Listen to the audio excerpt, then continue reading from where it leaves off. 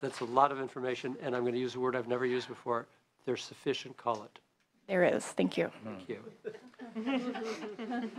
Do we know, or does anybody know, you've talked about Mexico being at 30%, somebody's at 60, somebody at 10. Of the bottles that are coming into California, do we know right now what their recycled level is? I can't speak to that. What I can share with you are those numbers based on the material we provide and those estimates. And I will be clear, those are estimates based on the material we provide. Other questions? I'll move. Senator Pan, you may close. Well, I appreciate discussion. I know there's a lot of issues that have come up, but I would just make note that you know, with all the concerns regarding the recycling program, that this is basically the only vehicle. We want to continue to work with everyone and address those issues, but I do think that it's important that we keep this moving forward, and I respectfully ask for an aye vote. All right. I think I'm going to join Senator Jackson on this debate. As I've tried to keep an open mind on where to land here. I don't have a recommendation. I'm not going to vote on this. I'll just ask to call the roll and see how it goes. Item 17. I'm going to pass out here. No. Mr. Chair? Yes. I just thought, coming in late to the debate, there was a comment as I was leaving, I heard on the TV that the discussion was maybe it should be held in committee, because it seems like we're kind of approaching just one component of it, and it's so complex.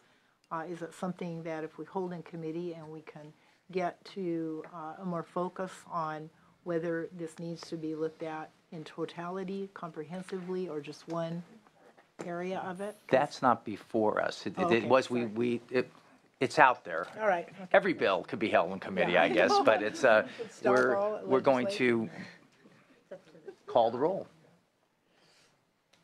Item 17. Item 17, SB 732 by Senator Pan. The motion is do pass and refer to Committee on Appropriations. Senators Wieckowski, Not voting.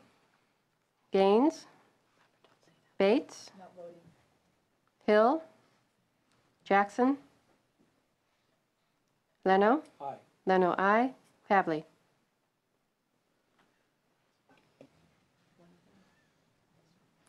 All right, you have one vote. We'll keep the roll open, and we will thank you for your presentation and move on to item number 3 before we hit the 5-hour mark. This is... So, Mr. Chair, is it appropriate for me at this time, at the close, given that we would grant reconsideration? Absolutely. If necessary. And then maybe my break and then debate. Yeah. Time on the second. I was deferring to the. Yeah. This is underground wells. Once again, Senator Pavley. Water wells. It's not. Yeah, no. Not to be confused with the other. Once again, Senator Pavley, your well logs. Congratulations. This is SB 20. This is item number 3, our last item. Yes, and may I note for the record that an expeditious approval of this will allow us all to move on with our day. I was going to start out with a quote because we just heard this in Natural Resources and Water a couple of weeks ago. I think kind of maybe just Senator Jackson and myself. Sacramento Bee editorial, who was supporting this particular bill, said, "In times of drought, when every drop counts, we ought as Californians be able to count every drop." I think that about sums it up. 10 out of the 11 Western states have what is similar to this, well logs. They are not concerned about privacy. They're concerned about accuracy of information and transparency and ability to understand the hydrology of the area they're drilling. In fact, in 10 of those in those states, all this information is posted on the internet. It's transparent, it's accountable, it's accessible. This is sort of an antiquated law that went into effect back in 1951 for whole different reasons that needs to be changed, especially given the drought. So what this does is every time a well is drilled, right now the driller is already required by law to provide DWR a well completion report that's filed with the state of California. That's each time a well is drilled. It's really helpful information for groundwater managers, consulting hydrologists, or neighbors who want to drill a well to be able to understand the characteristics of the groundwater basins. Unfortunately, many of those who would benefit from it cannot have access to it, at least for the last 50 years. I mentioned we're the only Western state without it. I carried SB 263 a couple of years ago to make well completion reports available to the public. Had to amend it over in the Assembly because they wanted to restrict information to persons with specific professional qualifications. The governor vetoed the bill, and he said he wants information to be more accessible to the public and directed us to work with DWR. So we have, and that's the bill before us today. This bill would make well logs available to the public, requires persons requesting a report to do so on a form identifying the name and address of the requester. So this is not posting everything on the internet so everyone can see. You actually have to come into DWR, fill out a form, name, address, why you need information. So if there is security concerns later on, because there's some paranoia that someone's going to go steal your pipes or your plumbing or your copper or whatever, you have the information of the thief on file. It requires the release of well logs to comply with the privacy and other provisions of the Information Act. This bill addresses and resolves the various security concerns raised by DHS, CalEMA, and it's been negotiated with all, including DWR. Ask for your aye vote. Very good. Is there anyone here in favor of SB 20?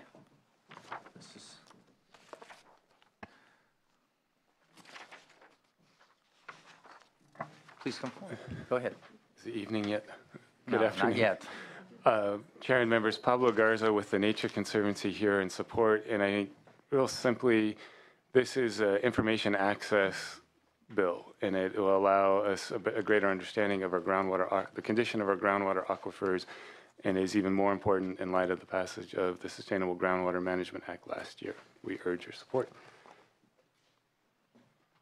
Debbie Orrs, representing Community Water Center, Clean Water Action, and Leadership Council for Justice and Accountability. All of our organizations work with communities that have no access to drinking water. The drought has affected everyone throughout the state. We support this bill because public access to well log information will allow more efficient and sustainable management of our groundwater resources, protecting and benefiting all users of groundwater. Communities can use this information to locate new wells. They'll yield drinking water, and this integrates well with SGMA, as the information can be used to create models and maps that can help create better and more efficient groundwater management plans. We look forward to working with Senator Pavley and to ensure this bill is successful. Thank you. Next. Marlene Dumaine with the East Bay Municipal Utility District in support. Thank you. Kelly Ditto on behalf of California League Conservation Voters in support. Olivia Regalia for Sierra Club California in support. Good afternoon, Mr. Chair and members. Rosanna Carvacho on behalf of the Groundwater Resources Association of California in strong support of this bill. The Groundwater Resources Association is made up of professionals that work in groundwater management, academics, as well as consultants working with water managers throughout the state. And having access to this information is very crucial to them to be able to do their jobs. And with the passage of the Sustainable Groundwater Management Act last year, thanks to Senator Pavley as well, there's going to be a need for a lot of this information to be able to really do the work that is necessary to manage our groundwater basins. And we ask for your support. Thank you.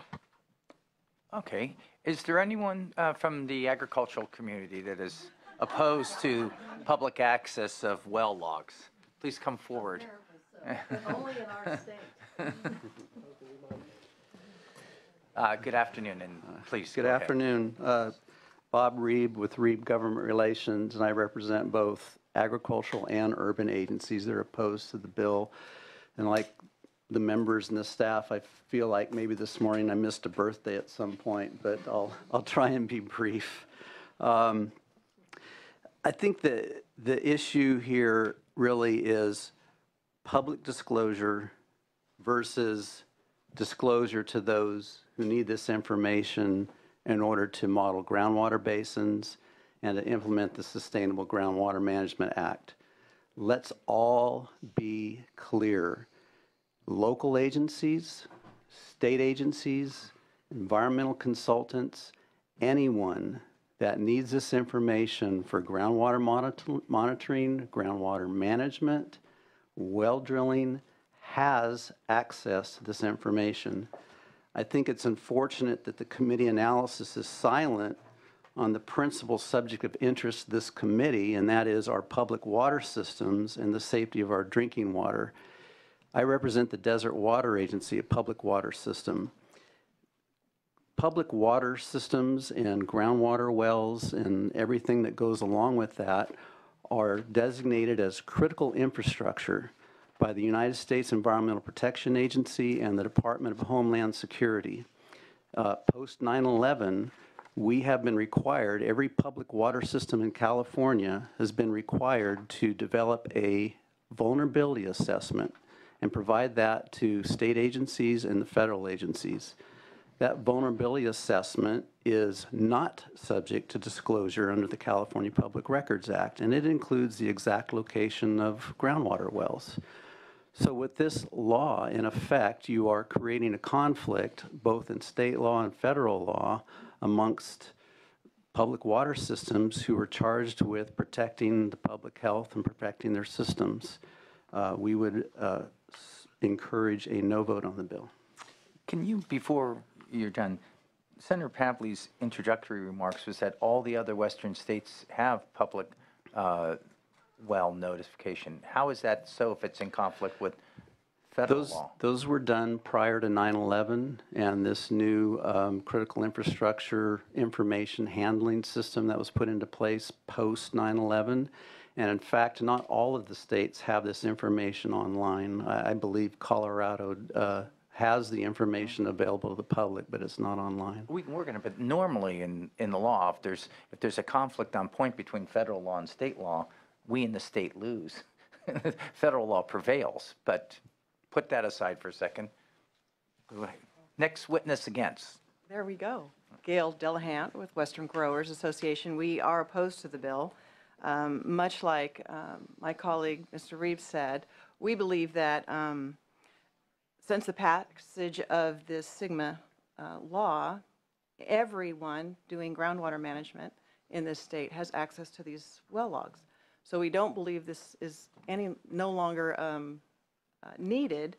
The other thing is, conflicts with the State Water Resources Control Board. In the Irrigated Lands Program, we do water monitoring on our wells. All that information is submitted to GeoTracker. It's skewed to a half mile. It's not the exact well location, and this bill creates actually a conflict with the State Water Resources Control Board GAMA program. Submission of well information, well level information is state law. So everyone who has a well has to submit their elevation in it. That's current. So we are, much like the privacy concerns that was talked about relating to the cars that gather our information in our cars. Ted Gaines is Yeah, Ted Gaines, right. all it was? We have the same concerns with this well log bill. I mean, the same concerns with privacy that you folks were concerned with on that. We have these same concerns. So we oppose the bill. All right, next. Thank you, Chair, members. Danny Merkley with the California Farm Bureau Federation. In the spirit of making sure Mr. Reeb does not miss another birthday in here, I will be very brief because he's looking a little old as it is. We believe the Sustainable Groundwater Management Act last year that was passed does offer significant reforms, and as a result of that, we think the information in here is unnecessary, that those that need that information do have access to it right now. With regard to the other western states that do make this information available,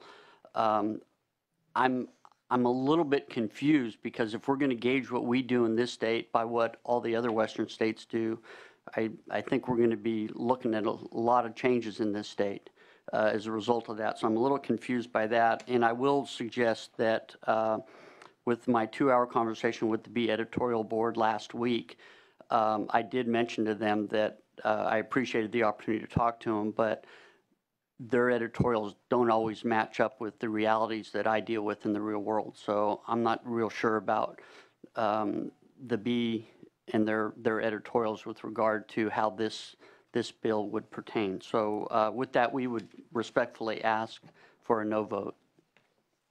Hi. Hi, Margot Parks on behalf of Family Winemakers of California. Want to align myself with the comments that were made previously.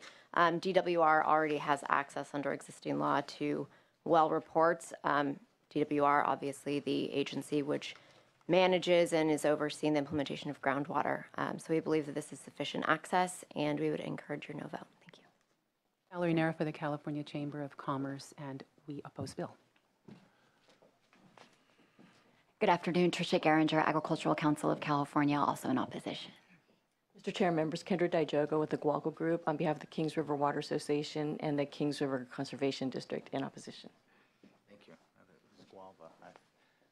Okay. That's the end of the opposition. Members, does anybody have the energy to ask a question? Senator Jackson. Yes, I'd like to thank the senator for bringing this bill. Someone who comes from the East Coast, although I've lived here for probably 40 years, the notion that we live in a semi-arid desert in Southern California and that the state has had water issues since its inception, the fact that we have such a paltry system of accountability and strategies to deal with water is just profoundly amazing to me. And the fact that people are coming in now and claiming this is a privacy issue is equally as amazing to me.